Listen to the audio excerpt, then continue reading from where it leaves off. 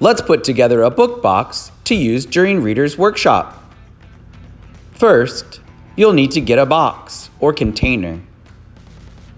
Then, put your black and white readers inside. Oh look, I have one called My New School. Next, let's put in 2 storybooks. Remember, storybooks often start once upon a time and tell a story that happens to someone. Pete the Cat is one of my favorites.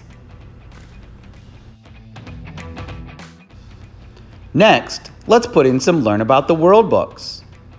These books give you information about the world around us. I have one about sports and one about bugs. You could use any container as your book box. You could use a shoebox, a drawstring backpack, or any container that you have. Now you'll always have books ready to take to your reading spot for Reader's Workshop. Great work, Super Reader!